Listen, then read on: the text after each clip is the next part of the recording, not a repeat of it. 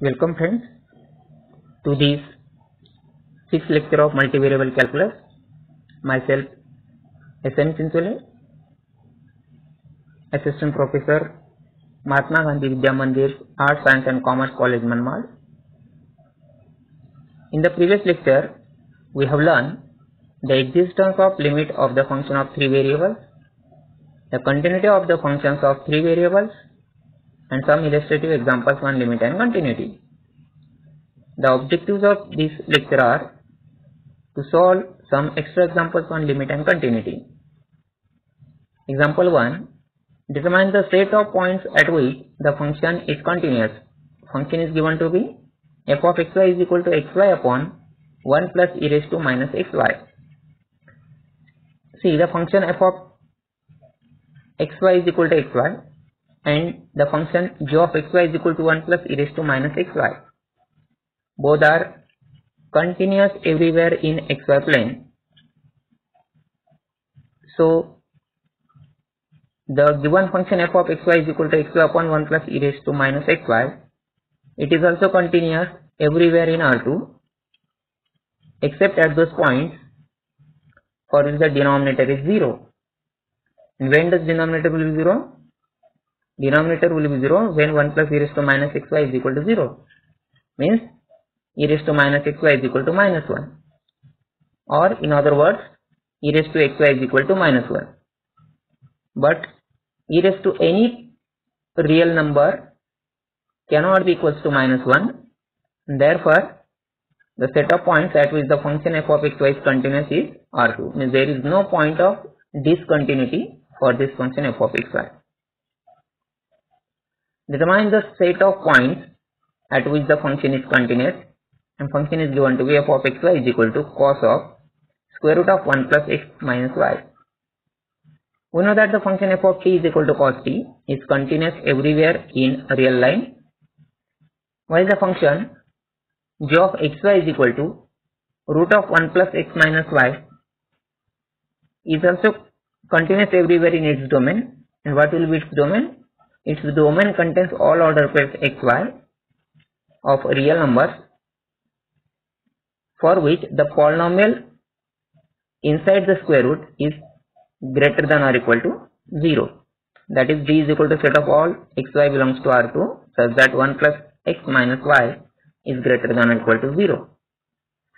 Therefore, the composite function f of xy is equal to f of g of xy is equal to f of square root of 1 plus x minus y is equal to cos of under root 1 plus x minus y. In this function capital F of xy, it is the composition of f with g. Therefore, it is also continuous everywhere in R2 except for those order pairs xy for which 1 plus x minus y is less than 0. And therefore, it is continuous in its domain or in the set.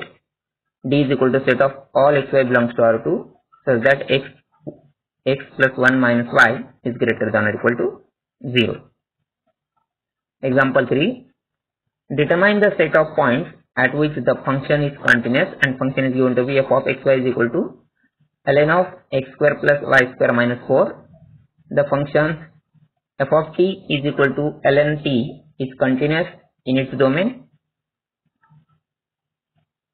D is equal to set of all real numbers t such that t greater than 0. We know that logarithm of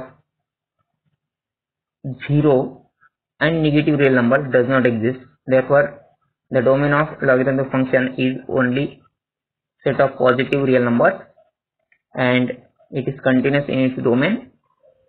While the function g of xy is equal to x square plus y square minus 4, it is a polynomial function, therefore it is continuous everywhere in R2. Hence, the composite function capital F of xy, which is the composition of f with g, f of g of xy is equal to f of x square plus y square minus 4. This is the formula for g of xy, and the formula for f of t is ln t. Therefore, f of x square plus y square minus 4 it is equal to ln of x square plus y square minus 4. This is equal to our given function capital F of xy. Therefore, it is continuous in its domain. And what will be its domain? Same set of order pair xy belongs to R2 such that x square plus y square minus 4 is strictly less than 0. Therefore, the function f is continuous in this set. Example 4. Determine the set of points at which the function is continuous, and function is given to be f of xyz is equal to arc sine of x square plus y square plus z square. Arc sine is nothing but the inverse of sine function, sine inverse function. The function g of t is equal to arc sine t is continuous in its domain, and we know that the domain of sine inverse is closed interval minus 1 1, and therefore this function g of t is equal to arc sine t is continuous in this closed interval minus 1 1, that is set of all real numbers t such that minus 1 less equal t less equal 1, while the function h of xy is equal to x square plus y square plus z square is a polynomial function in xy and z. Instead of h of xy, here should be h of x, y, z, function of 3 variables, and it is continuous everywhere because it is a polynomial function. So, the composite function g of h of xyz, h of xyz is nothing but x square plus y square plus z square. Therefore, it equals to g of x square plus y square plus z square. And g of x square plus y square plus z square, it is equal to arc sine of x square plus y square plus z square, because g of t is equal to arc sine t, and it equals to f of xyz. Therefore, it is also continuous. This given function f of xyz is also continuous in its domain, and domain is given as set of all xyz belongs to R3 such that minus 1 less than or equal to x square plus y square plus z square less than or equal to 1.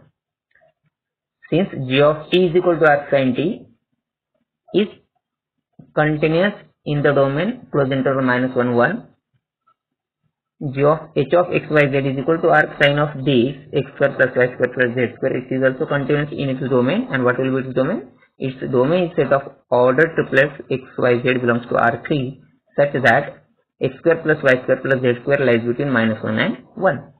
But as x, y, z are real numbers, x square plus y square plus z square is always non-negative. Therefore, this set can be reduced to the set of x, y, z belongs to R3 such that x square plus y square plus z square is less than or equal to 1. Therefore, we can say that this function f of x, y, z is equal to arc sine x square plus y square plus z square is continuous on an interior of the sphere x square plus y square plus z square is equal to 1 with center at 0 0 0 and radius 1 unit, which is also called as standard unit sphere. Means this function is continuous on an interior of the standard unit sphere. Assignment. In the comment box of this YouTube video, there is a link of Google form for feedback on assignment. For any query, please write to a comment box. Thank you. If you like this video, please click on the like symbol. For sharing this video, click on the share symbol, and for the alert of next videos, subscribe this channel youtube.com/c/mathematics education Sanjay Chinsole.